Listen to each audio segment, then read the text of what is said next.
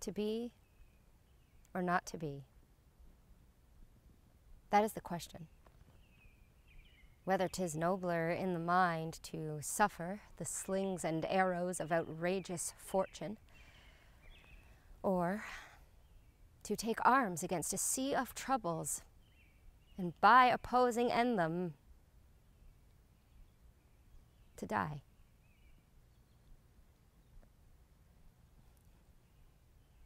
To sleep.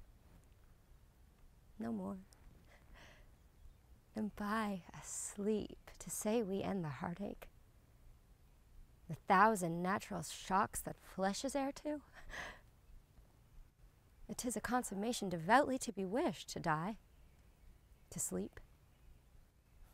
To sleep, perchance to dream. Aye, there's the rub. For in that sleep of death, what dreams may come when we have shuffled off this mortal coil must give us pause. There's the respect that makes calamity of so long life. For who would bear the whips and scorns of time? The oppressor's wrong, the proud man's contumely, the pangs of despised love, the law's delay, the insolence of office, or the spurns that patient merit of the unworthy takes, when he himself might his quietus make with a bare bodkin.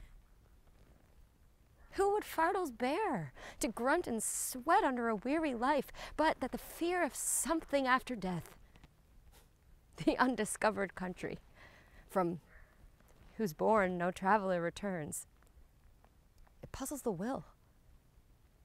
It makes us rather bear those ills we have than fly to others we know not of.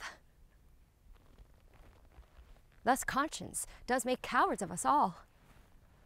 And thus is the native hue of resolution sicklied o'er by the pale cast of thought.